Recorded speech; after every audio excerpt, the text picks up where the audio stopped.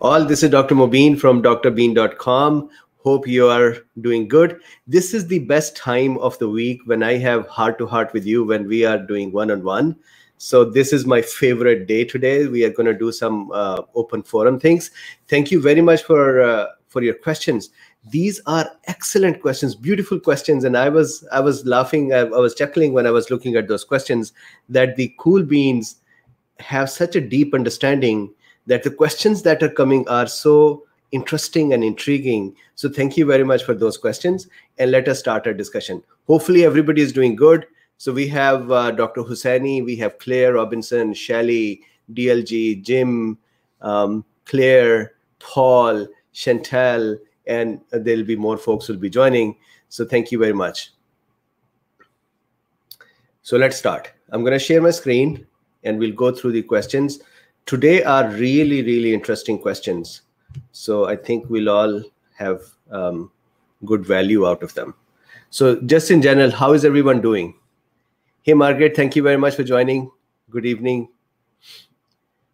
Okay, so starting here with so I think you would agree that the folks who have put their questions here on Twitter before, I should answer those questions, and then I'm going to look at the stream here as well. My request to everyone is that if you have a question in the comment stream, please write something like Q or question.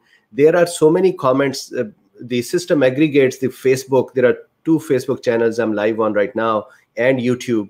So it aggregates all of those comments and puts them together. So it becomes difficult to find the questions from there. So just please, my request that put the word question with your comment here. So, all right, let's start. So very first question here, considering plasma half-life of ivermectin, which is only approximately 18 hours, following oral administration, do you think it is a good candidate for prophylaxis? So this is a very, very good question. And I have a couple of more folks who have asked me this as well. So my first comment is that I am seeing ivermectin actually being even more efficacious than hydroxy. So in terms of the way, how fast it works, and in terms of the side effects, it is actually, I am finding it to be much more efficacious. Please remember, once again, I'll keep saying it, it is contraindicated in people with the compromised blood-brain barrier.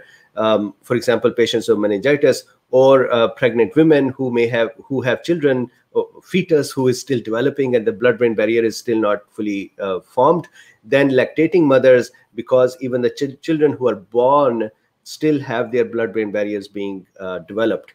So it is contraindicated in such cases. So please don't take it without your doctor's prescription.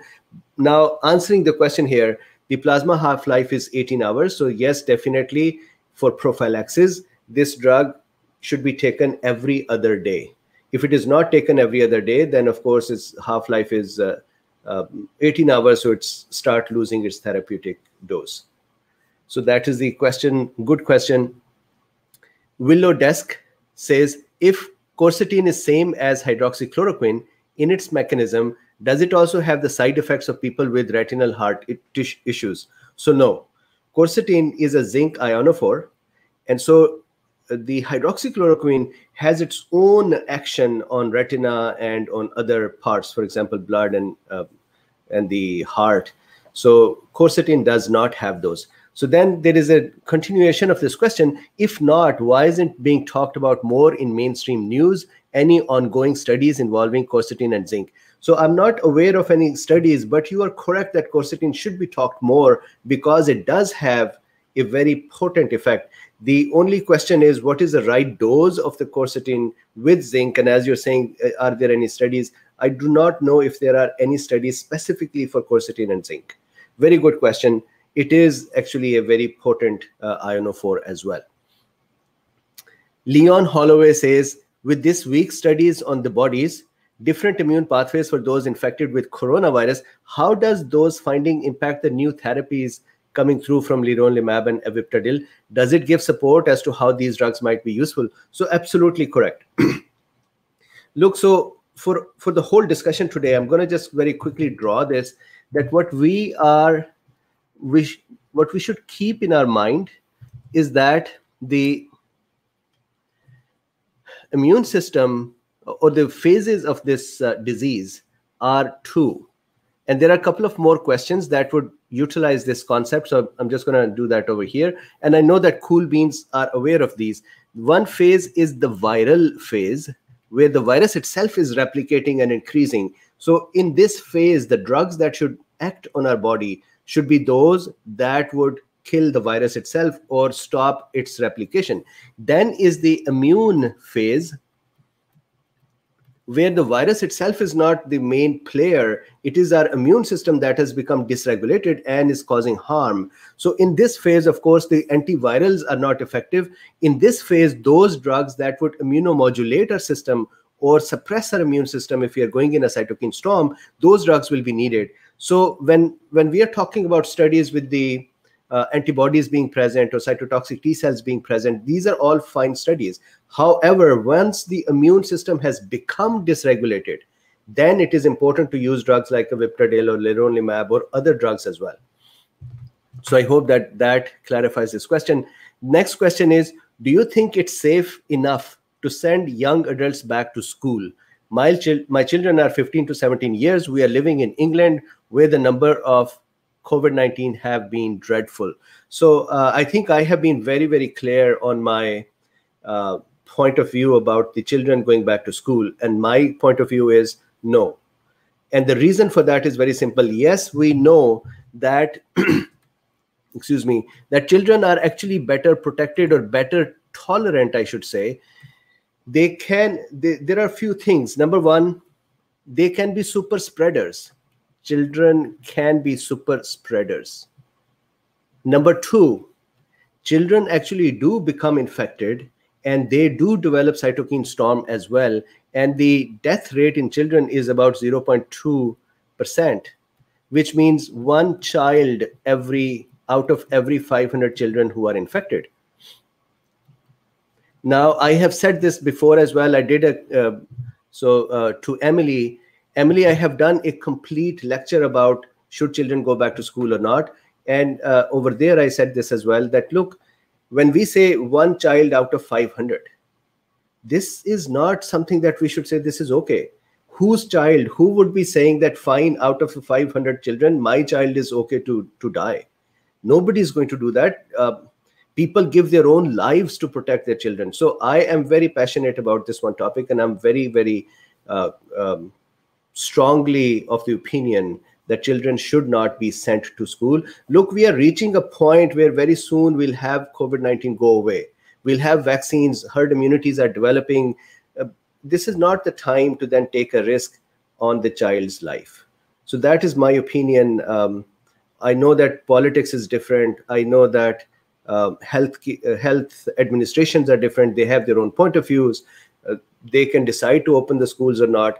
My opinion is no. And I'm very clear about my no. Even if you hate me for this, I know that you are not, but there are some folks who send me messages that they don't like my opinion or this stance of mine, but I am very clear on this one.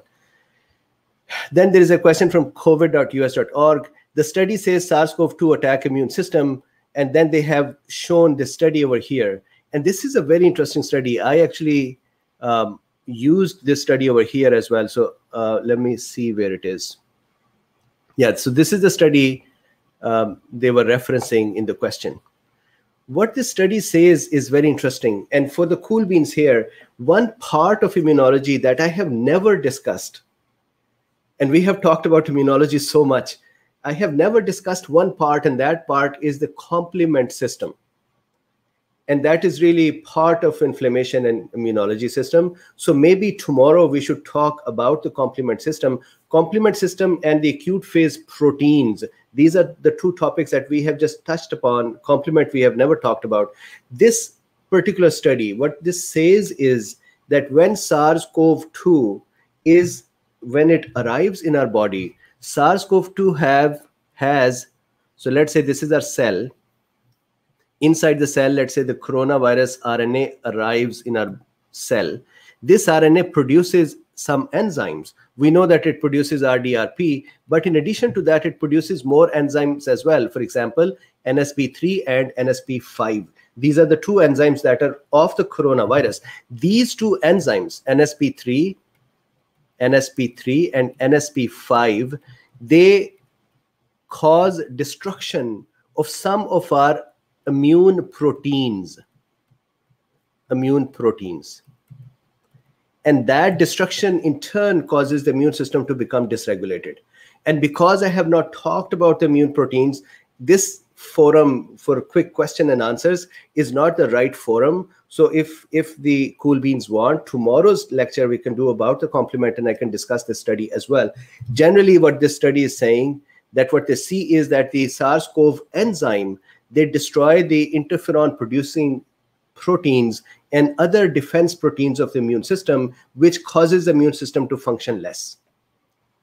So this is the very interesting study. So if I go back here to the comment here from COVID US. So yes, your question or your comment over here, this is correct. If SARS-CoV is doing this, that would also cause immune system suppression or dysregulation. So we should talk more about it. Very, very good comment.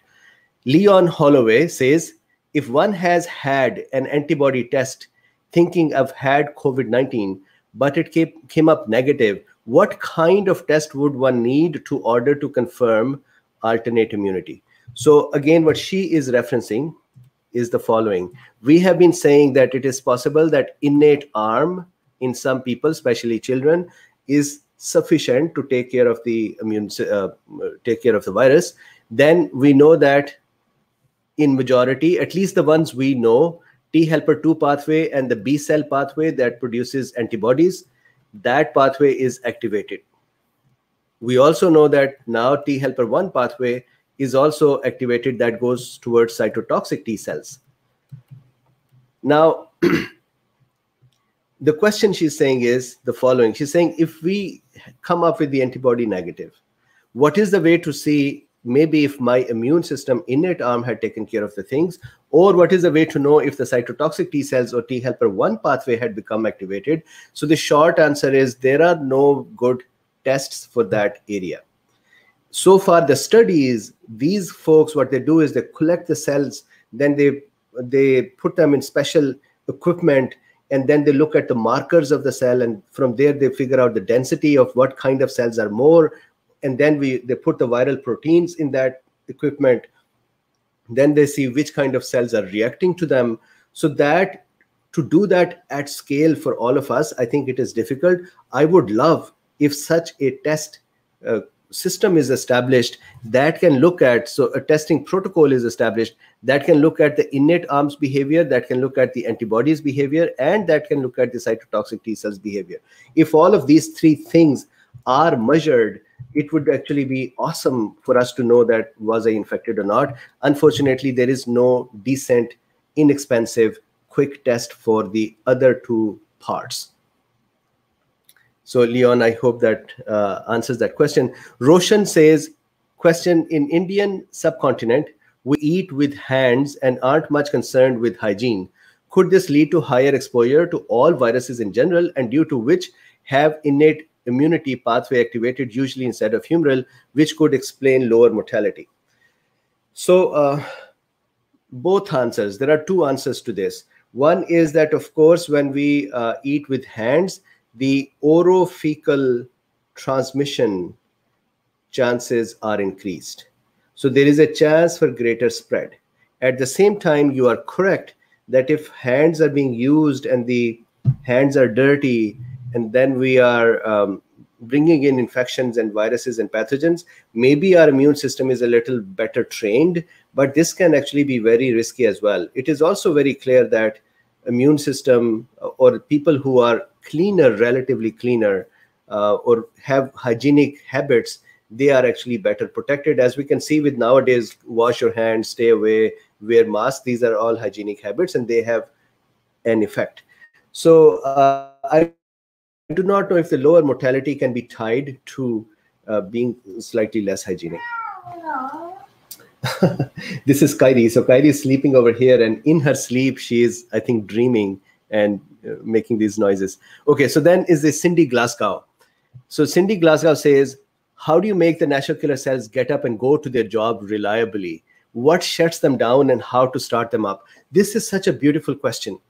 So Cindy, thank you very much for this question. If I wanted to give an award for the best question over here, which offered value to all of us cool beans, this is that question. And I have a couple of studies over here. One study, and all of these studies have the links in the description, so you can please, if you like, go and see them. One is turning on natural killer cells, and this study discusses more in terms of when we get infected, how our natural killer cells work. However, there is another study I have put over here, which is excellent. I love this one, and I'm just going to go over the summary of this. Here they're talking about how the NK cells can be activated by foods and supplements. And the food and supplements that they have talked about over here are the following. Number one, they talk about water-soluble extracts of dried Brazilian sun or Agaricus blasi and Mitaki. So these are two substances that can help activate the NK cells. Then vitamin E, 250 milligram daily for 2 weeks, can enhance NK cell function.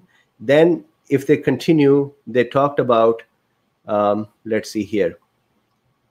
Here, if you see, dietary supplementation of mushroom powders, button mushroom powder, has been seen to activate the natural killer cells as well. Beautiful, beautiful mechanism over here. Then milk, mostly mother's milk, but then they found that the animal milk as well is very useful. It has components in it that can activate the NK cells. So that is very decent. Then a number of studies also show that alcohol consumption or caloric restriction can actually demodulate the NK cell behavior. Then they continue, and I believe they talk about vitamin A as well. Vitamin A causes the modulation of NK cell behavior, so that is also another supplement. Overall, they say, overall, the experiment results suggest that vitamin A may be involved in the fine-tuning of T cell differentiation into T regulatory cells and NK cell tolerance. So that is interesting. Vitamin D as well. So these are the supplements and the foods that can help activate the NK cell. So I would like you, if possible, please read through this this study, beautiful study. And great question, Cindy. Paul says, and I think Paul has a number of questions, so I'm going to go down to the very first question from Paul and then come up. So in chronological order, Paul is saying, many informed cool beans are taking a wide variety of powerful antioxidants as prophylaxis and potentially early treatment. Is there a risk of too much of a good thing and causing dysregulation of the immune system, that is, inhibit the innate respiratory burst defense? So for all of us to talk about what Paul is referencing, what happens is, look, let's say this is our cell. This is our cell. And let's talk about a neutrophil, because Paul talks about respiratory burst, neutrophil. Neutrophil or macrophages have these respiratory bursts in them. What that means is that they have vacuoles, or they have small bags.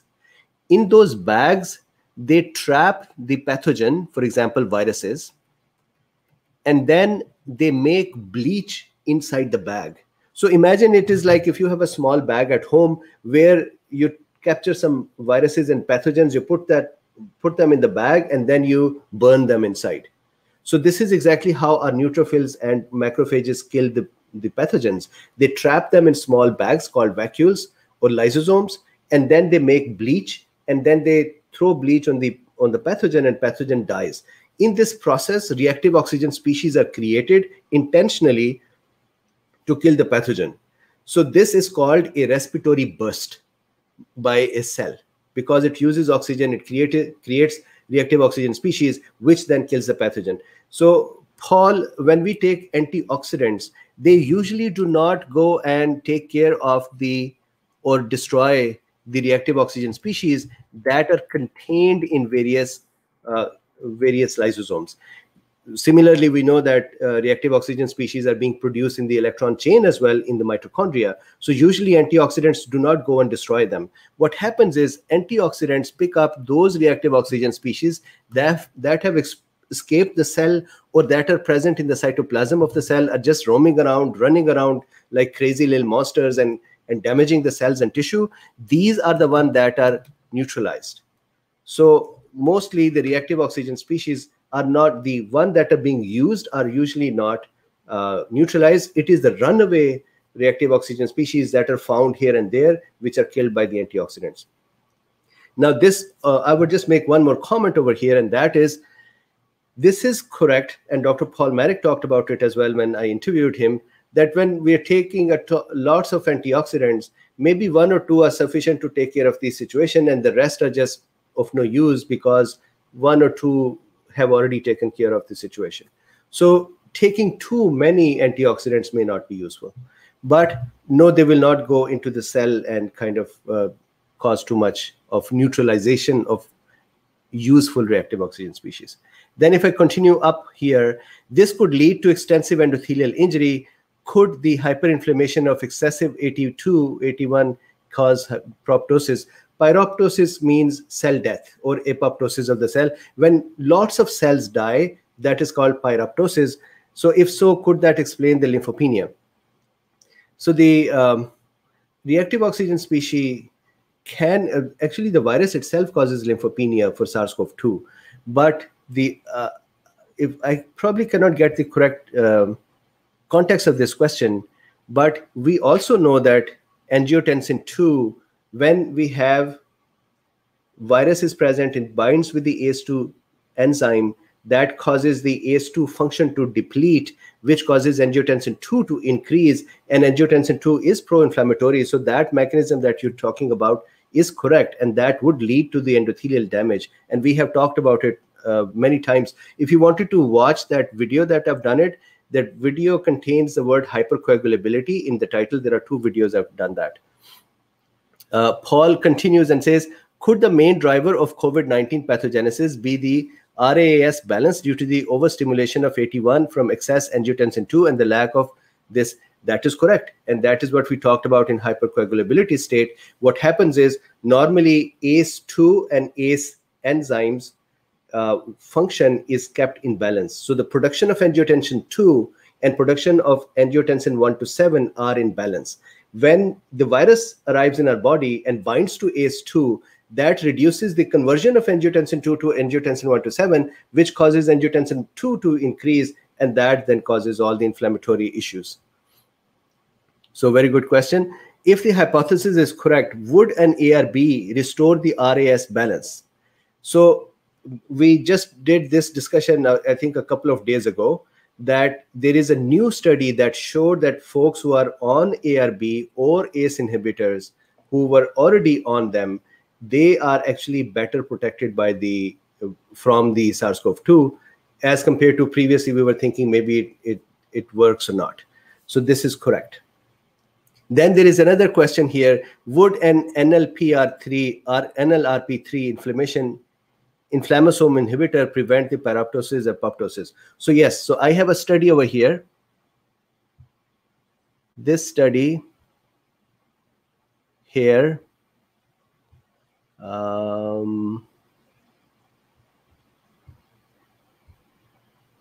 so here is a study that says recent advances in the mechanism of NLRP3 inflammasome activation and its inhibitors. What does that mean for the cool bean over here?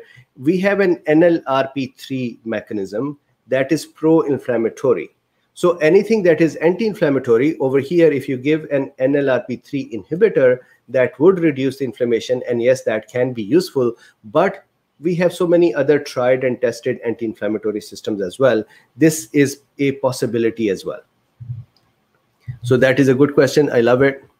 Now, continuing on to the other questions, there is a question from Pizzo. I take vitamin D, and my apologies if I mispronounce.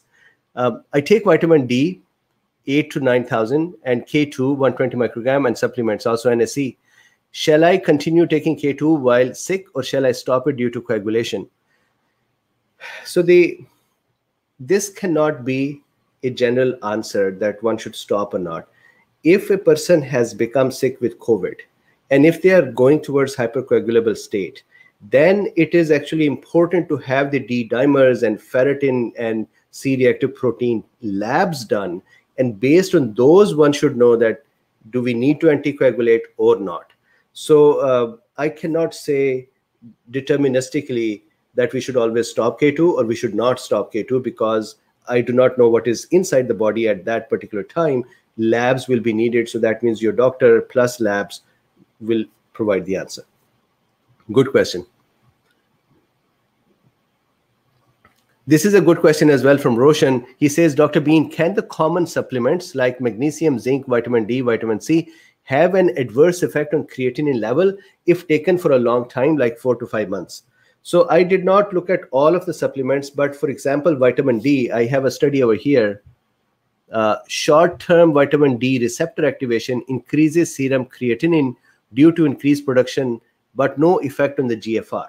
So what they're saying is that some people have been saying that if you take too much vitamin D, that can cause increased creatinine, which is an indicator of the kidney damage. So this study over here shows it is not actually the kidney damage. Kidneys are fine. Glomerular filtration rates are fine. It is just that the vitamin D increases the creatinine production. So at least with the vitamin D, I would say that no, it's not an issue. I'll have to look at the other ones as well, but I just looked up one to be able to provide an answer. So then Tenzo Kanj says that, comment on this one, and here is the comment. I think this is Dr. Zelenko's. My study currently under peer review, 84% reduction in hospitalization, 5-fold reduction in death. And so, yeah, I like his study, and we have talked about this in our Twitter discussions as well. Let this be, I think maybe we should talk about this study at some point as well. But good study, I believe in hydroxychloroquine. Then continuing on, K-pop super strong. I just want to know about if there are any more updates on Math Plus protocol and how is it going to help on preventing more deaths on a second wave. So it is interesting. For me, what is interesting is Math Plus protocol is a robust protocol. I know many ICU doctors use Maduri protocol, which is mostly composed of steroid usage. Math Plus protocol also has steroid usage plus some more things for COVID-19. I think it should be used more often. Their data shows that they have lots of success with it. And then Oxford study shows that steroids are useful. Dr. Richard Bartlett's work shows that steroids are useful. So I do not know why there is a hesitation to use Math Plus protocol, but it is a very good protocol.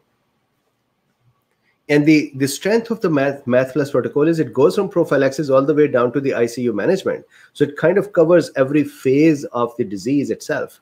So I love this protocol. Then there is a question from Tenzo that leronlimab and HIV. So I have been keeping myself nowadays focused on COVID-19, but there have been a couple of questions about HIV, then cancers. So if Cool Beans, if you would like, we can start doing some, maybe once a week. We can diversify ourselves from the COVID and talk about cancers or HIV or other such topics that you decide. So Tenzo, at this time, I'm going to keep myself away from answering this question because it would take us in a different direction, but it is a good question. Luke Henry says, do you think that people who contract the coronavirus but have no symptoms at all will always be asymptomatic or symptom-free for life if they are exposed to the coronavirus over and over again? So my answer is no. And the reason for that is that our immune system's behavior and its condition changes. For example, imagine if I develop diabetes today. My immune system before today would have been okay and let's say not dysregulated. But if I become diabetic today and if I do not control it, my immune system is going to fall apart.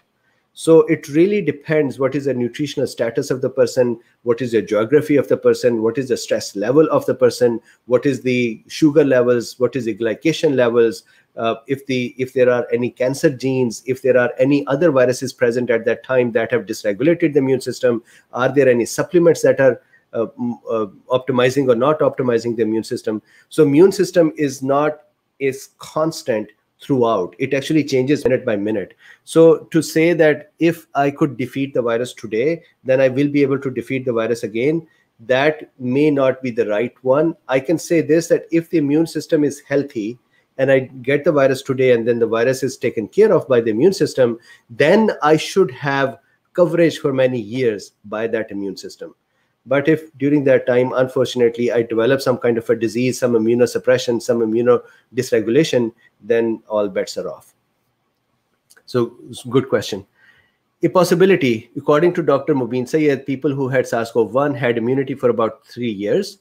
He expects the same with the version SARS-CoV-2. The original SARS-CoV-1, I think, died out, and he thinks the second version will die out as well if enough people are vaccinated. So that is correct, and I stand behind my statement. And luckily, when I had said this, that was about 4 months ago. I remember when I said it, the discussion at that time we did was the reinfection. And in that, I said that if you look at the SARS-CoV-1 and MERS-CoV, there were no reinfections, and the viruses were taken care of before the reinfections could occur because protection was for 3 years. And I had shown some studies with that. So I stand behind my comments. And luckily, nowadays, we are seeing for last 3-4 days, if you watch my videos, we have been talking about those studies that are showing that we have immunoprotection, not only by the B cells, but also by the cytotoxic T cells, and also by the innate cells as well. So I think we are going to come out of this evil time very soon. And when we come out, this virus will be eradicated, because most of us, if we had not automatically gotten the immunity by receiving the virus, then the vaccine would help. But I think we will be able to come out of this virus very soon. This virus era very soon. Pezo says, can you please have a look at Peru? So yes, I did not know this. So here is John Hopkins. This is Peru. Peru's population is, I believe, 30 million. I had looked it up. I believe the population is 30 million. And I am actually surprised and saddened that they have 500,000 cases, 27,000 deaths. And if you look at the graph over here, it is not letting up. They are still in a bad state. So the question is, can you please look at Peru? Herd immunity does not seem to be there at all to me. Also, as far as I've seen the news and forums, Sweden changed policies and people were also getting the virus more and more seriously, but it was not covered in the news that well. So I have to do some more study on Peru to be able to talk about what is going on there. But looking at the data, I feel sad that this, for a small population like theirs, it seems to be an aggressive virus spread. So Pizzo, I'll have to look at it a little more and I'll talk about it. Paul says, Paul Elkins, what are your thoughts regarding lactoferrin potential role against COVID-19? And he has put the study over here. I put that study out there too, and I have it here. So lactoferrin as a potential preventative and adjunct treatment. So I looked at the study itself, and it is actually very, very interesting. Lactoferrin is part of milk as well. So it's a non-toxic glycoprotein. Glycoprotein, we have talked about it. It is a protein. That means these are amino acids, which is glycated. It has some glucose attached to it. So if I make that over here, so there are two names, glycoprotein or proteoglycan. And my apologies for my handwriting. When I'm writing like this, these are the prescriptions, so the handwriting is not the best. So if you look at the second word, it is a protein. This one is a glycan. So what it means is the first term, glycoprotein, it's a protein. That means it is made up of amino acids, and then it has some glucose attached with it as well. This is called a glycoprotein. On the other hand, proteoglycan. So the second word is glycan. That means there are sugars, many sugars or glucoses, and then they are attached with a smaller number of proteins. So these would be called proteoglycans. So now the question is, what is lactoferrin? Lactoferrin is a glycoprotein. So it has a structure like this. It is a protein which has some glucose attached to it as well. And it is available in supplementation. And I went over the study and I looked at it, how it works.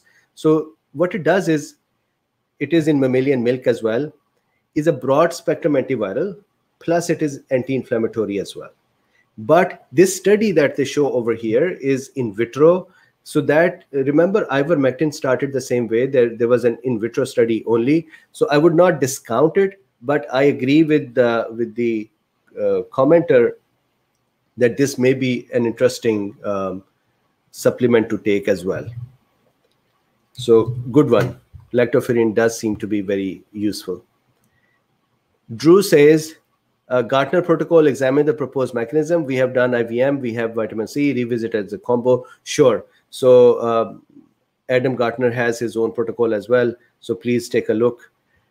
Peso says, should you take copper too if you take zinc as prophylaxis? So very good question. So let me just very quickly explain this. Copper, first of all, copper can be very poisonous if taken in higher doses. It can actually accumulate. It can actually appear in the gums. It can appear in the lens of the eye. It can cause severe dermatitis. It can cause many, many toxic things. So please do not take copper in higher doses. Having said that, copper does have antiviral effect. So copper surfaces actually have less virus that stays on them. And copper is important in our body in the normal, normal quantities that we need. And what happens is, something that is interesting for cool beans for us over here is that copper, so let's say if this is intestine, this is the small intestine. Copper and zinc are absorbed. Copper and zinc are absorbed from small intestine. And if we are taking zinc, then it is possible that the zinc will inhibit or compete with copper and reduce the copper absorption. So the study here that I have is copper here. This study is copper beneficial for COVID-19 patients. They talk about copper being an antiviral, which is good, and they talk about copper able to kill the viruses inside our body as well. But they talk about it can be very poisonous too. And finally, this is an interesting one. Because copper and zinc are competitively absorbed from jejunum, so jejunum is actually the second part. So this is duodenum, and after the duodenum is jejunum, this area. These both are absorbed from there via metallothionein. High dose of zinc can result in copper deficiency in healthy individuals. And then it is possible that the people may be at risk of severe COVID-19 who are also taking zinc supplementation.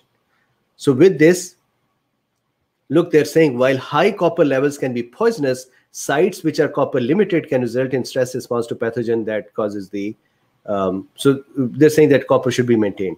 So here they've talked about the dose for the copper. Once again, please talk with your doctor. Do not take these things by yourself. And copper especially can be very poisonous. This model, so they have a study here. They say this model indicates that for humans, the optimal intake level for copper is 2.6 milligram per day. The current United States recommended daily intake is only 0.9 milligram, whereas dietary study indicated that even 1.03 milligram of copper per day might be insufficient for adult men. So this is the dose they talk about for copper. But generally, the takeaway for us is that if we are taking too much zinc nowadays because we want to have zinc, then it is possible that we might be becoming copper deficient. Now, please remember, copper is usually in sufficient quantities in our food, and it is rare to become copper deficient. So do not take too much copper. But yes, copper can be useful and needed. So very, very good question. Then this is also a very interesting question, and I think that cool beans, we should also discuss this together. What is this is, how is it determined if anyone has T-cell reactive immunity against SARS-CoV? Is it like antibody tests or more complex? Is it available in regular clinics or labs? So what do you think? I had just responded to this one a few minutes ago as well. Cool beans. Is it easy to test all arms of the immune system?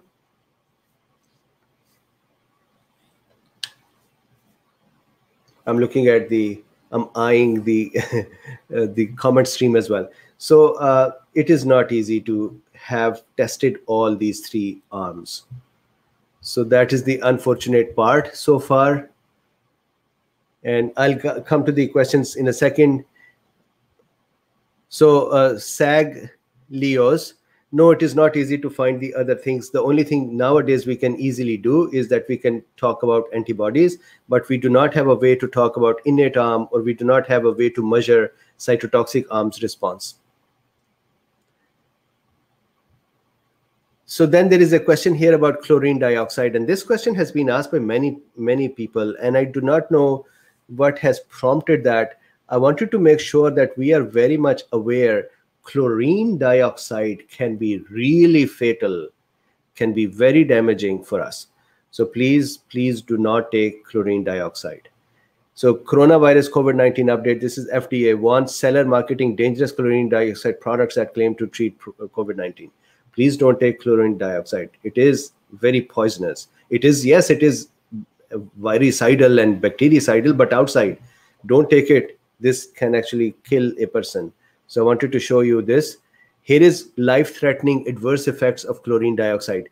Respiratory failure caused by serious condition where the amount of oxygen carried through the bloodstream is greatly reduced. Methemoglobin. If chlorine creates methemoglobin, that means it gets attached to hemoglobin, and then hemoglobin cannot carry oxygen normally, and that person can die very quickly. Changes in the electrical activity of the heart, so QT prolongation. Life-threatening low blood pressure, acute liver failure, low blood cell count, severe vomiting, severe diarrhea. So please stay away from chlorine dioxide products for COVID-19. It's of no use. It's actually dangerous. Then question, if T cell, so this is Arbella on slow, if T cell immunity to COVID can be greatly effective, especially in asymptomatic mild cases, is there an increased risk for those who have tonsillectomies? So she's saying that she doesn't have the tonsils, and would that cause her immune system to be less responsive? So very good question, and I would take this opportunity with this question. Tonsils are just one place where the lymph tissue or the T cell, B cells live. T cells and B cells are produced from the bone marrow. Tonsillectomy has no effect. Bone marrow produces the T cell and B cells. T cell then go to thymus, get trained over there, and then spread in the body, plus go and live in the lymph nodes, including tonsils. And similarly, B cells are trained inside the bone marrow, and then they go and live in the spread in the body as well, plus they live in the lymph nodes, including the tonsils too. So even if the tonsils are removed, tonsils in adult life are useless anyways. So even if they are removed, that actually is not a problem. In adult life, tonsils actually become a target for bacteria to live in. So you are not at a greater risk. At least you're not, Arbella, you're not at a risk of, Arabella, you're not at a risk of reduced immune response because tonsils are removed. Ronald says, Friday Forum, Toronto Nursing Home. So there is a video he has attached. So Cool Beans, you can watch this video. What they're saying is that there is a nursing home where ivermectin had been used prophylactically for skin conditions, and then the outbreak occurred, and those patients who were taking ivermectin were spared. So that is a very good thing actually, and we know that ivermectin does that kind of a response. So good study. Thank you for sharing that here, or the video. Tony says, what are your thoughts on recent studies around bradykinin stone? So there are a couple of folks who have asked about bradykinin. We have not talked about bradykinin. We have talked about renin-angiotensin system. We have not talked about bradykinin and kallikrein system, which is another system which is active in our body, and kidneys are participant in it. That system is also just like angiotensin 1 and 2. That system is also used for blood pressure maintenance. Tony, this is a larger topic. I will do a separate lecture about it, that how does bradykinin and kallikrein system work together. But good question. Luke says, if and when COVID-19 is defeated, can we work on beating cancers? Absolutely. If the Cool Beans over here, if we agree to continue discussions after the COVID-19, I would love to have you with me. Then we can talk about cancers and we can talk about other diseases. Lectures on SARS-CoV and coagulopathy, and I have done multiple lectures on that. Please look at my videos which contain the word hypercoagulability, and that is where I've discussed this. Thoughts on flu vaccine. So Willow Desk says, thoughts on flu vaccine this year being more important. It makes sense and all. Just wanted to hear if you had any additional input. No, flu vaccine should be taken, because I would not want us to become doubly impacted by having flu and then having SARS-CoV-2 as well, and having an issue with that. So flu vaccine should be taken. The last talk you had with Dr. Patterson, so this is Joel Tejero. He mentioned about the effectiveness of pulse oximeter. So very good question. So Joel is saying that, what is the role of pulse oximeter? Can you expand further? So look, when we talk about these stages, viral stage versus immune stage, and remember that once we shift from the viral stage into the immune dysregulation stage, that is where the patient starts becoming severe and critical, and unfortunately some die as well. So when I had been talking with Dr. Bruce Patterson, I had asked him a question to say, how do we know at home that we are in the viral stage or we are getting into the immune stage? And he said, oximeter. And that is a beautiful, small and straightforward answer. Oximeter will tell if the oxygen levels are continuously going down. That means the patient is moving away from the viral stage and moving into the dysregulation. So Joel, the point Dr. Patterson was making is, you do not need to have sophisticated labs around you to figure out if you are in the viral phase or getting into the immune phase. Oximeter reading can give you a clue. So what does that mean? If the oxygen saturation is continuing to drop from, let's say, 97, 98, 99, which is normal, if it starts dropping from there to 96, 95, 94, 93 is the cutoff point to be at the hospital and start seeking the medical help. But if you see the saturation is going down and continuing to go down, that is your help by the oximeter to say you are moving into the immune dysregulation phase. So good question. Raza says, what is your latest view on if long hauling is caused by latent active vaccine or overactive immune response? So Raza, I still do not have more clarity on this. I still am in the same boat as before, that this seems to be either the remnant of the virus staying in there, or it seems to be a dysregulated immune system, or it seems to be the tissue damage that is taking some time to heal, or a combination of all of those. I have to find some studies where we can figure out exactly what is going on. So this is also a question about AIDS. So we'll keep the AIDS and cancer separate for the time being. Then further questions here. And I'm sorry that I am so many minutes into the discussion and we are still just going through Twitter. I promise I'll come back to these if you are okay to continue the discussions. If you felt that, hey, you are done, then just tell me and I would stop. Here is Dr. Hussaini, who says, when India, Pakistan, and Bangladesh having more frequent exposure to infection, HCOV, why not their immune mechanism overcome to this SARS-CoV? Whereas in Sweden, graph is better than those in. So India and Bangladesh have not looked in more thoroughly, so I cannot comment on that. For Pakistan, I'm seeing actually that they have almost gotten out of the situation. So if we go here for John Hopkins, and if I look for Pakistan here, so if you see here, Pakistan has about 300,000 cases and only 6,219. Again, I should not say only, even one death is a lot.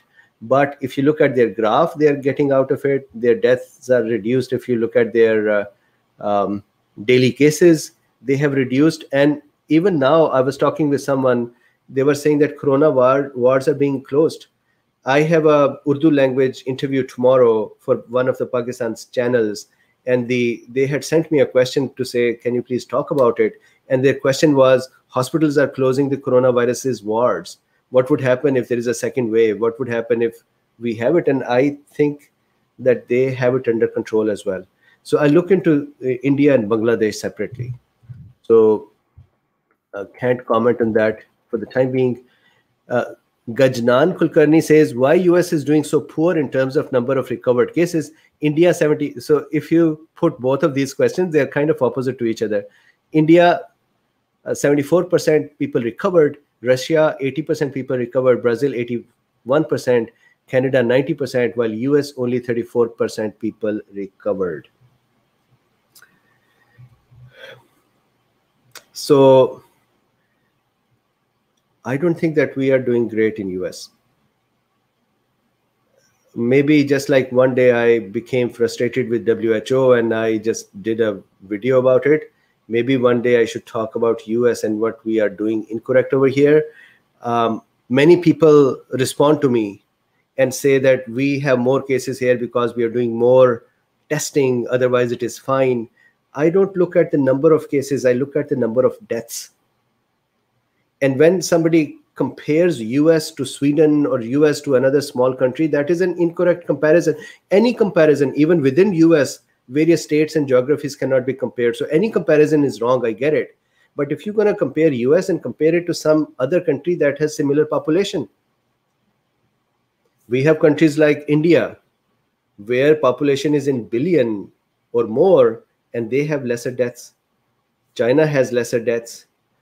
Many other countries have lesser deaths. So US, forget about the number of cases, because as soon as the number of cases come up, then people start saying, well, we are testing more, that is why we have more cases. Fine. Look at the number of deaths. Deaths are not interpreted or influenced by the tests done. Deaths are deaths. So we are not doing great in the US. I hope we go on the right track. There are some states that have gone towards the right track. There are some states that are still not. But I wish and pray. I'm an American as well. I feel bad about it. Every day I come in here and talk about how to manage ourselves and how to protect ourselves. And my own country is not in a good state. So maybe, Gajnan, I should do a thorough discussion. I have been avoiding this topic because I think my frustration would show, and I'm trying not to become not to show my emotions and remove the scientific discussions that I do. But maybe I should do this discussion someday. Dr. Hussaini says, if we would have cared elder and most elderly patients, then we would have been saved many lives. That is correct.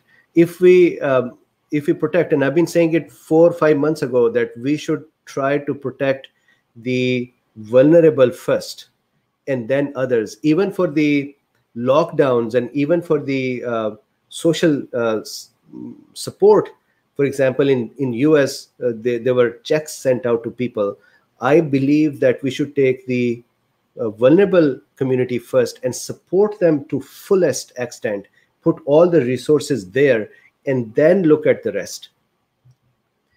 What is the role of nanosponges in COVID-19? So we had done this discussion, Dr. Hussaini, once time in the past as well. There's a company nearby in San Francisco, I believe. San Francisco is about 40 minutes from my home. I'm in Cupertino, California. What they have done is they've created small nanoparticles that can go and sponge up the virus. I haven't seen more from them. That is a good hypothesis. That is a good technology. How useful it is and can it be used successfully? There is no trial yet that I can follow up on. AVOX says, all I can think of, so there are 2 questions. So far is a bad one. It's known that plants can pass along immunity or signals to get ready. So AVOX has this little video over here, or GIF over here, where one bacteria comes near another bacteria and they share plasmids. This is how bacteria tell each other how to protect themselves. Most of the time, plasmids are small DNA rolls or rings in a bacteria that contain information to kill viruses.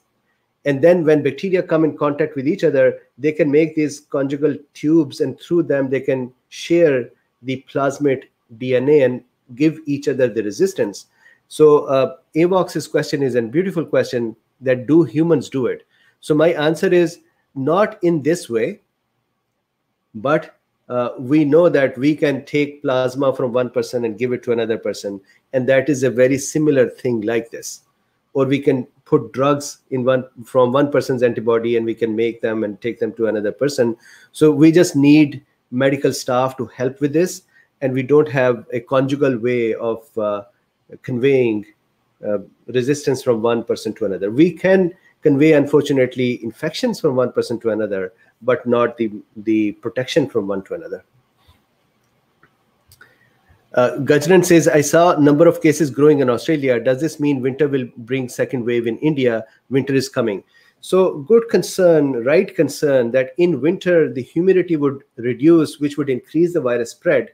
So that is a possibility, but it is still need to be seen. I think in Australia, it is not just the weather, it may have been people's behavior change as well. So Gajnan, I'll do some more studies on that one. Helen Knox says, question, what's stopping those whose immune system is taking the Th1 route from developing the cytokine storm if they're not getting C? This is a beautiful question. I love this question. This would be another question that is worthy of an award. So what she's saying is this. We know that folks who go this pathway, they develop cytokine storm. Why is this pathway only resulting in mild symptoms and a quick correction of the virus or control of the virus? The reason this is a good question is that this pathway have cytotoxic T cells.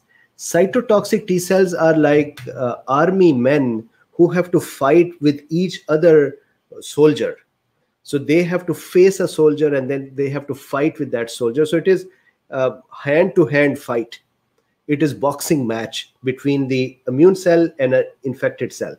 On the other hand, B cells are like tanks or missile launching system, which would just throw thousands of missiles and can destroy whole cities and countries. So because B cells release chemicals, that is like chemical warfare, they can spread throughout the body, and then those antibodies they release can activate the inflammatory systems. These can cause damage to the endothelium, damage to the other widespread area of the body, and cause inflammatory reaction everywhere.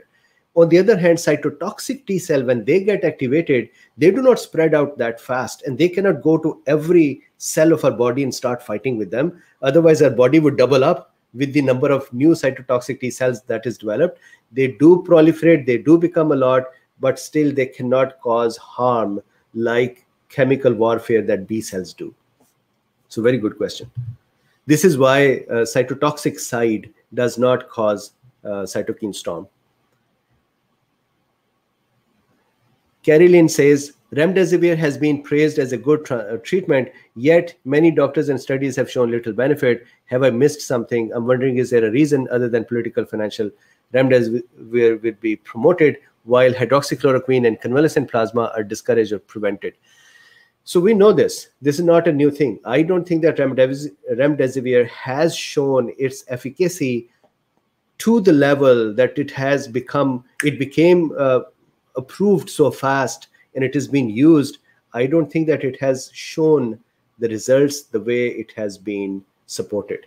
And at the same time, Carolyn, you're correct, then that other drugs, for example, hydroxychloroquine, have been suppressed. I don't know if this is really suppressed, opposed, but there is a mess in hydroxychloroquine world. Convalescent plasma are discouraged. Convalescent plasma, I'm going to talk about that in a second as well.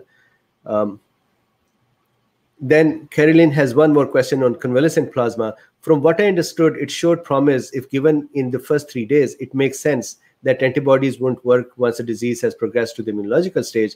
However, doesn't it make sense to keep it as EUA within 3 days? So absolutely correct. So I'm going to go back to this phases here. This is why I had drawn them in the beginning.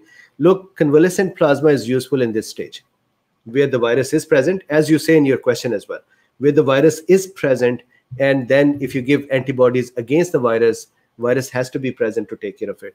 If we give convalescent plasma at a stage where the virus is really not the important one, but it is the immune system, then those antibodies are going to go into the body and just run around and do nothing. There'll be no virus or very little virus to take care of. But if you said that should this be part of the standard treatment, yeah. So either convalescent plasma or monoclonal antibodies or polyclonal antibodies in the viral stage should be very useful. I agree with you. What are your thoughts on quinine? So quinine is from which hydroxychloroquine and chloroquine are derived. So quinine is also something that is used for malaria. However, quinine is much more toxic, just like chloroquine is very toxic. So don't take quinine. If you have to take something, then hydroxy is a better, safer thing. Even then, hydroxy is also dangerous, but not as much as quinine. Relogero says, could you make some research on chlorine dioxide? So I just talked about it. Please don't take it. Question, Raza, what are your thoughts on bradykinin storm? So I said in another question as well, I'll discuss bradykinin storm separately. Dr. Hussaini says, this is the last question on Twitter, and then I'm going to come over to the feed. Some COVID patient responded well to hydroxychloroquine, ivermectin, BCG, MMR, remdesivir, monoclonal antibodies, and supplements, etc. But in my observation, we have saved many lives with steroid and low molecular heparin. Your views, please. I totally agree. I had done one discussion in which I said, with lots of humility and with this disclaimer that this is not a prescription for anyone.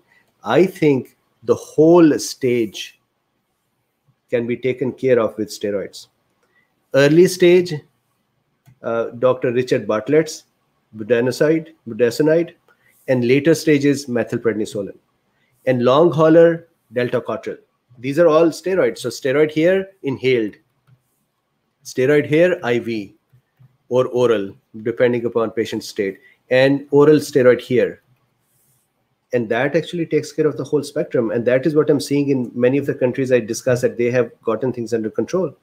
So Dr. Hussaini, your comment is correct, that many of the countries other than US have actually just deployed azithromycin, hydroxychloroquine, or ivermectin and doxycycline with a regime of steroid, and they're doing fine. So with this, I'm going to come over. My apologies to the live stream over here. Let's look at the questions. Are you okay? So we are 1 hour, 2 minutes into it. Are you okay if I continue? So Guy Teffler, does IgG antibody become ACE2 receptor? So there's a question, does IgG antibodies become ACE2 receptors? No, they do not. Then let me now scroll up and I'll try to see the word question. Increased deaths can be, do you feel favipiravir? So there's a question from Dr. Mahesh. Do you feel that favipiravir is a really game changer if it's used in the very early stage? I definitely believe that, yes. And I'm going to look into some of the studies as well with the usage, but I believe in this drug. A question, Paul says, isn't COVID convalescent plasma mechanism of action antibodies? If so, why is it being given in the late stage after viremia is cleared? So Paul, you're absolutely clear. You're absolutely right. When we are not in the stage of viremia, then it's not necessary. It has to be given when this virus is present. And so if it is used later, that is incorrect use. That is a wastage of convalescent plasma. Questions. Guru Gill says, is there any chance you can do a well-explained video on different forms of particular vitamins, minerals, B12? Sure. I have been nowadays very much focused on what Cool Beans need is for COVID. But if you guys all want, I can continue with the vitamins as well. Maybe that is a diversification. We talk about hypertension and we talk about diabetes, cancer, HIV, supplements, foods, minerals. We can do that. Okay, so question, I'm looking for the word question. Question, Chantal says, have you heard of the flu cases being down this year due to COVID-19, where most to nearly all suspected cases of flu are coming back as being COVID-19? So very good question. I was actually thinking about this yesterday as well.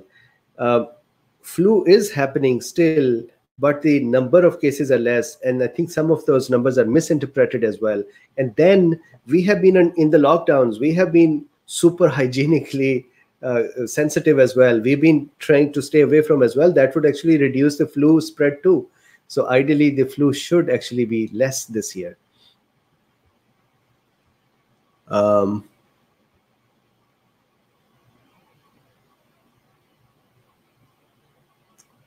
Question is by Adriana. Is it true that hydroxychloroquine is no longer banned in France and that a significant drop in hospitalization deaths was seen? Adriana, I have not seen this, that is it banned or not. I would research that and respond to you. That's a very good question. I thought it was still banned.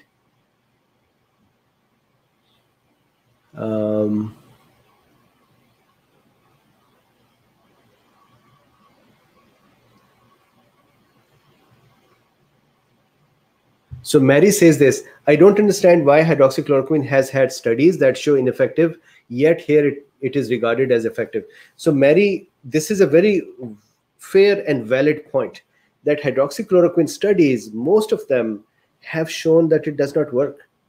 And I think that if you look at those studies, I've talked about them in the past, some studies used, for example, Brazilian study used chloroquine, and then the dose of chloroquine was so high that it caused so much damage that they stopped it. That was a stupid study. Then the study done on veterans, here that was a retrospective study which did not have the right dose and right time of using hydroxychloroquine. Plus it didn't have zinc, it didn't have quercetin. So that was a retrospective but really incorrect way of looking at hydroxychloroquine, or even administering hydroxychloroquine at the late stage. It's not useful then. Similarly, the other studies, for example, part of the recovery trial, they had hydroxychloroquine dose which was like 2400 milligram daily. That was bound to cause damage. And then the reasoning, so I went over the study and I found out the reasoning was they were giving hydroxychloroquine in a late stage, and they were saying that patient is not doing well, so we're going to give lots of hydroxychloroquine. Dudes, think, you are giving hydroxychloroquine in immune dysregulation phase. What is it going to do? It is going to be acting on the virus itself, and that has to be early on. And even when you give it in the early stage, don't give it in that high an amount. You're going to kill the patient. So that was also an incorrect use. Then there was a study that was done about hydroxychloroquine with zinc and azithromycin. It was an over-the-internet study, and that said that it doesn't work. And I think that most of that was they had not tested everyone. I think they tested 50% of the patients, number one. Number two, the whole thing was subjective. They had sent out the drugs over the internet, over the postal service, recruited people over the internet, and then just asked subjective questions. So I thought that that study itself was very weak, but the design was interesting. I'm still scrolling up. I'm going to go down in a second to see if there are more questions here. So, Mary, you are correct. And if you say that over here, do you mean that with the Cool Beans group? I have seen it working by myself. My patients have become cured with this. None of my patients till today has gone to a hospital.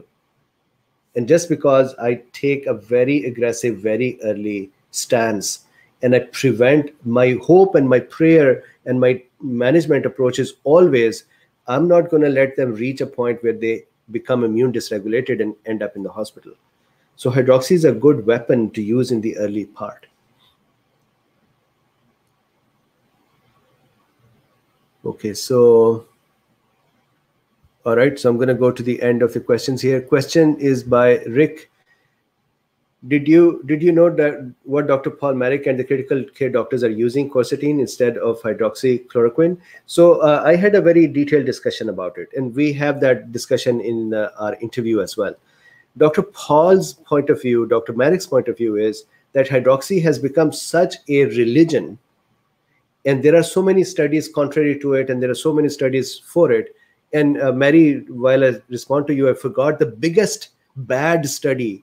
That was by the Surgisphere fraud, and this Sappan and the whatever Harvard's cardiologists. I have lost so much respect of these people for what they did, and the whole thing was a fraud. I'm still waiting for someone to go and make them accountable for what they did. And they caused WHO to go wrong. They caused the news cycles to become wrong, and they caused so much damage. Who is here to go and talk to them and say, what the heck did you do? So back here to Rick.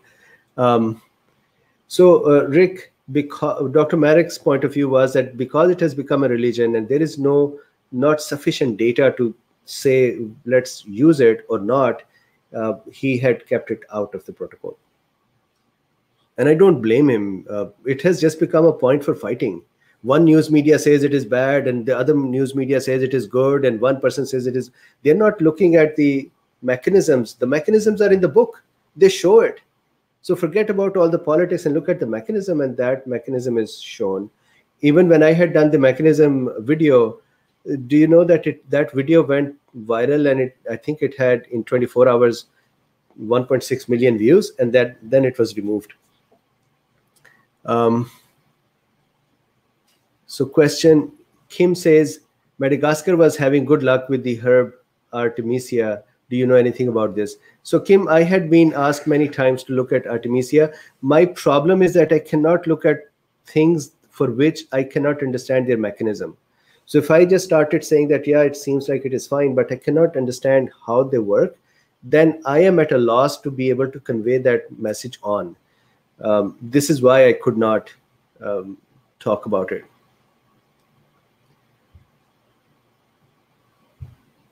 So Caroline, you're correct. Okay, so James Carl says, question, can glutathione decrease cancer cell death? So glutathione is a very potent reactive oxygen species killer. So the cancer cell death, so glutathione would help reduce the reactive oxygen species, which are part of the inflammatory response if there is a cancer that is going on. So when somebody has cancer and that area has the fight going on, any attempt to reduce the inflammation and immune system response can actually be dangerous.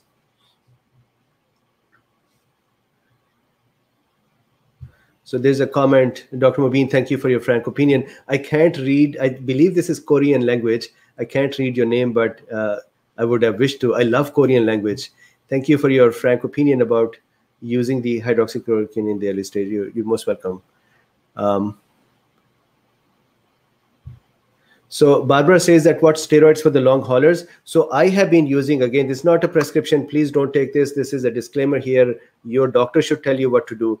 I use Delta Cotril 5 milligram for my patients, and my regime is I give them 5 milligram for 2 days, Delta Cotril 5 milligram morning, lunch, evening, 2 days. Then for 2 days, morning and lunch, 5 milligram Delta Cotril. And then for 2 more days, just mornings, and then that's done. That is what I use for long haulers. And so far, everyone who was complaining after a couple of months that I'm still having fatigue or myalgias or I keep getting cough, this has worked. Question, and please, if I have missed somebody's question, that is not because of any bias. That is just because I have one stream over here and I'm trying to find questions, and stream is moving as well. So it would just be my mistake to miss it, not any bias. Somebody had left a comment that you always leave my questions out. That's not my intent. Espomonaco says, I'm a med student and I'm due to go on clinical rotation soon. Should I defer a year and wait for the situation to improve? I'm worried about bringing the virus home to my elderly patients. So this is the same answer which I give for the children as well, that please protect yourself as much as possible.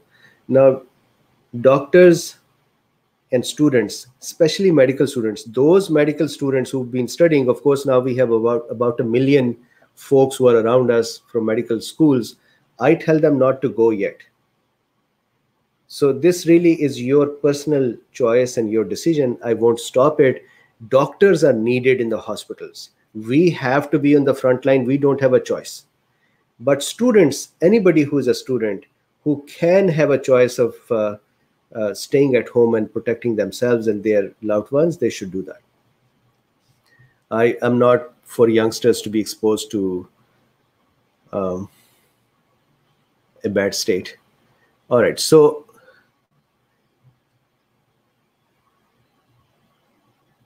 one more thing about the long haulers. Dr. Paul Marek said that statins are very useful because they are anti-inflammatory as well. So Kyler Bond says, I want Dr. Mobeen Say to be my doctor. Set up a WebMD account, please. Okay, very good. Will do. Thank you very much. Prednisolone is being used with a good result. Yeah, so delta cotril is a similar thing. So Anthony says, what is the name? Delta cotril or prednisolone? They are similar. So there has been this question about the Russian vaccine a lot. Is the Russian vaccine that's being rolled out the same type of vaccine as the UK Oxford one? So yes, UK's Oxford vaccine is an adenovirus, modified adenovirus, and Russian vaccine, I have heard, is the same. I haven't found any data. Many people have asked me, why don't I talk about Russian vaccine? I just don't see the data. So all I can say is it is an adenovirus vaccine, and they are saying it is working. I don't have any data to talk about. So how can I stand behind it or not behind it? I just don't have the data. I think doctors need to cooperate with America's frontline doctors to adopt the using of HCQ in the early stage. Absolutely. Absolutely, I'm with you.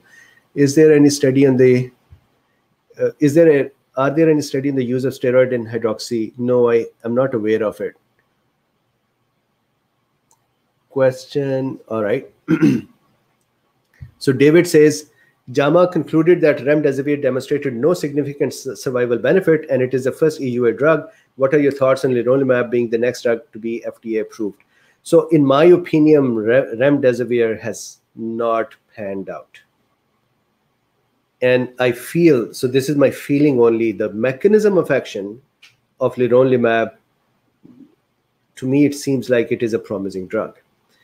Their mild to moderate, I think that the one for which they have come out with the results, the primary was not significant, but the secondary, which was actually for hypoxic patients and patients who were deteriorating fast, it actually worked very well. And their severe, I think, is using that as a primary. So in my opinion, they have something. What I cannot tell is why are they not getting approved? And I don't know if it is politics. I do not know if it is a drug not valuable enough. No idea, but it's strange for me. It is a similar thing that, remember when hydroxychloroquine discussion started, hydroxychloroquine was rejected to be approved, but remdesivir came up. It also had similar rumors at that time it can help, and it got approved like this. And even now that we see that it doesn't really work very well, it is still going on. So I don't want to wear a tinfoil hat, but there seem to be some not very professional behavior by some authorities. Paul says, would a diet high in saturated fat cause one cellular lipid membranes to include more SF and therefore be more resistant to viral fusion and or protective against ROS? So the reactive oxygen species actually cause more damage to lipids. They create reactive lipid species, plus they cause phospholipids fusions. So as long as we can protect against the ROS production by supplementation, I think that would be a better route. NYTM says, do you think herd immunity of COVID will be achieved globally before useful vaccine? I think, so there is a very interesting comment somebody put in today, and in context of our discussions yesterday, a day before, and the day before, many areas only show herd immunity of 10 to 20% by antibody measurement, and they still show a decline in their death rate. Forget about the new cases. People say we test more, and so the cases are more. Fine. Look at the death rate. They are going down. I think that those 10-20% antibody, the remaining 30% is coming from T helper cells, cytotoxic T cells and innate arm. So I think there will be enough immunity produced that the virus spread would become so slow that with the social distancing and with the masks and with other parts of the protocol of social behavior, we would actually get out of this situation. Having vaccine would help us accelerate getting out. If we get a vaccine in another month or two, that would push the population, let's say another 10-20% of the immunity, and then we'll be home free.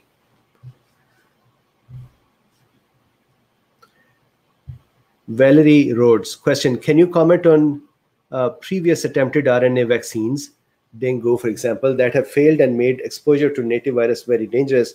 Why should this vax be any different? I have a very simple question for answer for this one. This specific vaccine that is being formed, it is against an RNA, but the amount of research and the knowledge of this RNA, the whole world at this time is focused on this one.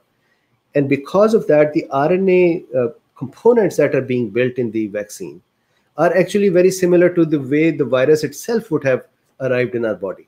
The difference only is that when virus arrives in our body, it would come with its whole mechanism and the whole genome and with the enzymes that would cause it to replicate. And the vaccines are actually bringing in a part of the virus without the replication process. And so it actually just creates spike protein. So this is why I believe this RNA vaccine is actually going to work out. Now, RNA vaccines, the lipid particle vaccines, have not been very successful before because of the dengue's resistance. That is where I cannot yet comment until the vaccines have been trialed. So from a mechanism point of view, I think it would work fine. From the behavior of the virus, dengue's virus developed resistance because it changed itself. I had done a discussion that SARS-CoV-2 is trying to change its spike protein as well, but it cannot change it sufficiently to be able to continue spread and also not become dysfunctional. Here is the thing. Imagine if I'm SARS-CoV-2 and my hands are my spike proteins. If I develop some sort of a mutation in my spike protein, and let's say this hand is necessary to grab onto something. So let's say this is something to ACE enzyme to grab on, and now my hand cannot open at all, then I cannot grab on. So the problem is that if the virus changes itself enough that it cannot just even bind, then it is going to be useless. So as long as spike protein stays intact in the virus, these vaccines will work. Now, will the lipid particles work or not? These are newer vaccines. I will wait for the trials to see how do they come up. So far, they've been successful. Good question. I can't read the tea leaf. I can't say what would happen in the future, but the way I'm seeing these vaccines, these are going to be okay. You are very welcome. All right, so no more questions here. So Jim has a question. Is it possible that oleanefrin might work? Jim, I have to do some research on it, on oleanefrin. So oleanefrin, I'll look up. Thank you. So this is the first one that I have no idea.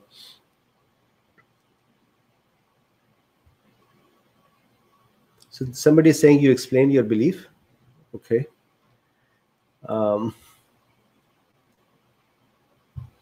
So time warp. Thanks, Dr. Bean. Have you had patients come to you with mild symptoms as a result of using the zinc, quercetin, NSE, and D3 and any other prophylaxis? Most of the people who have been in touch with me, they know what I propagate, that we need to take these things and we need to stay hygienic. We need to wear masks. So most of my patients have been in that kind of a mindset. And so I have seen rarely patients, but I have managed patients who actually had to go to hospital there. For example, in one case, the oxygen saturation was down to 86%. And they went to hospital. Hospital refused them that they didn't have place for a bed, and they came back. And I still remember that when they called me and they started talking with me, I could hear in the background people crying in the home, because with 86%, they knew that he's not going to survive longer. We started them on hydroxy and other regime, and within 2 days, oxygen saturation came back to 89 and 90, and then the person recovered. And he had cancer as a comorbidity as well, and he recovered. Similarly, there was another patient who was in a state where oxygen saturation had gone below 90, couldn't get a place in the hospital. And then I started managing them, and thank God that within 3 or 4 days he was fine, and he actually went back to wherever he had come back to their family home, and then he went back to his own home. So, but other patients I've seen them are in the initial stages. Humberto says, can children be treated with hydroxy or quercetin? So quercetin we eat all the day. Onions have quercetin, apples have quercetin, strawberries have quercetin. So many food items have quercetin. So quercetin can be given, but dose has to be adjusted. Hydroxy dose has to be adjusted with the body weight, retinal situation, blood situation, and the heart. So I am very, very careful with the hydroxychloroquine. And my apologies, I'm stopping every so often. I'm in California. We have fires here, and there is so much smoke all over that it makes breathing a little difficult. Hydroxy has to be, my way of giving hydroxy is that I usually, before administering hydroxy, I ask for heart rate and breathing rate, and I take vitals. Then I give only 200 milligram, and I ask the patient to be monitored for the whole day. If everything stays the same, then I give them another 200 milligram, and then monitor them the next day as well. If heart rate starts going up and down, I stop it. But if it stays consistent, then I continue for the rest of the days.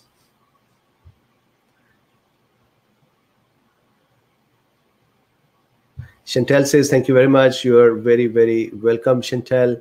So let's take a couple of more questions and then we stop. It's 1 hour, 30 minutes.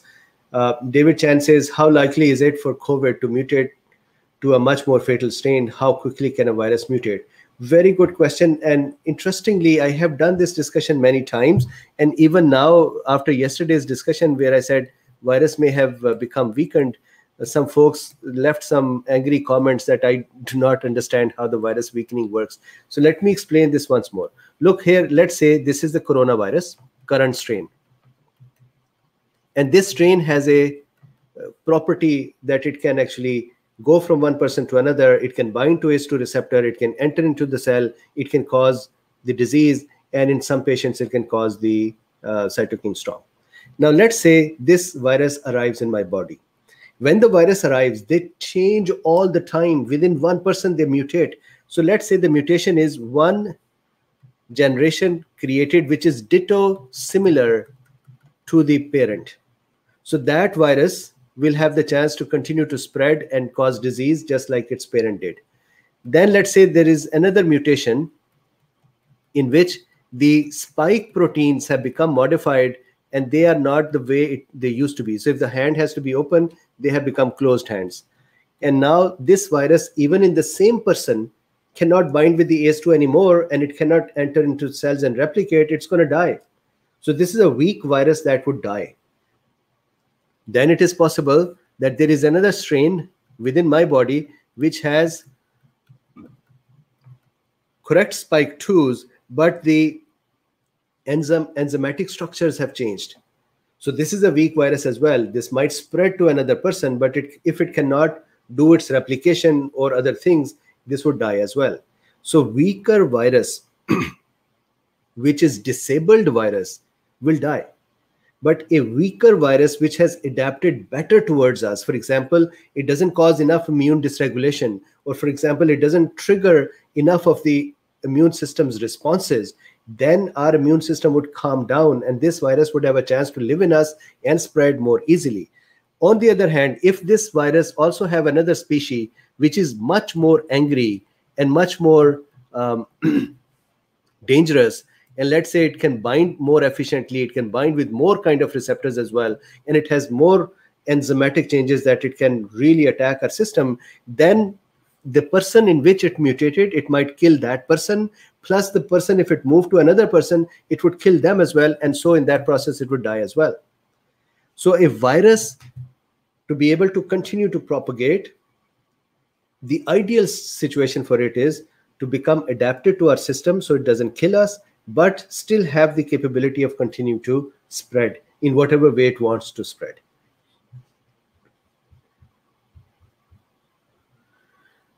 So let's do one last question.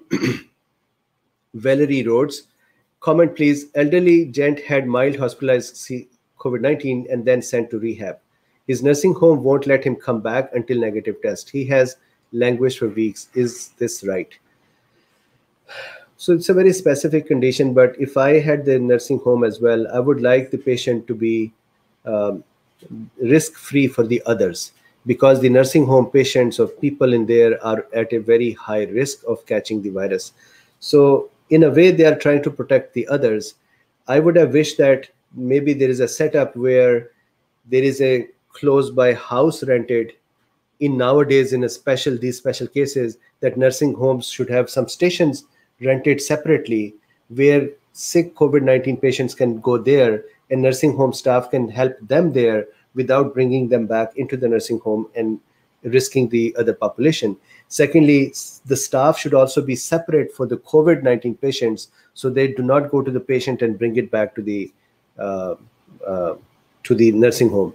Now, the criteria for somebody to be declared free is 2 RT-PCR negative 24 hours. If they are negative, then that person can be taken as free. Or the other is to maybe put them in quarantine, but if he has already recovered and if 2 RT-PCR are not negative, then that should be okay. Deep says, hi, Dr. Bean, a fan of yours. I like your TH diagram. Could you please create a similar diagram that shows all the major immune components? Will do. Let's talk first about the complement system, and then we'll do this diagram. Last question. Marco Lancion, do you think pregnant women would be able to take aviptadil? I have not looked into that. Ideally, it's an immune regulator. Marco, I'll have to do some research on it because it is still in trial. The point of the trial is to figure these things out. So from mechanism, they don't tell it, but from trial, they would explain. We give phase 1 and 2 trial do not even go near pregnant women or people with any comorbidities or people with age brackets that may not be healthy age brackets. So phase 3 would include such folks as well. So they're not in that stage yet and we don't have that data yet. So good question though. So thank you very much, everyone, and have a good day.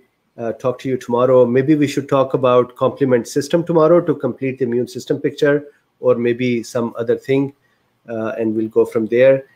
Please, in the meantime, I think we are nearing the end of this situation. Keep yourself protected. Don't become restless. Don't go out too much. Use masks. Keep your hands clean and washed, and stay away from others. Just a few more months and we'll come out of it. We'll come out of it together. I hope that I am protected in this time as well. I hope you are protected in this time as well. See you tomorrow. Love you all. Stay safe and happy. And please like, subscribe, and share. This is such a long video. I think nobody else is going to watch. But anyways, I think there is some useful information in here. So thank you very much.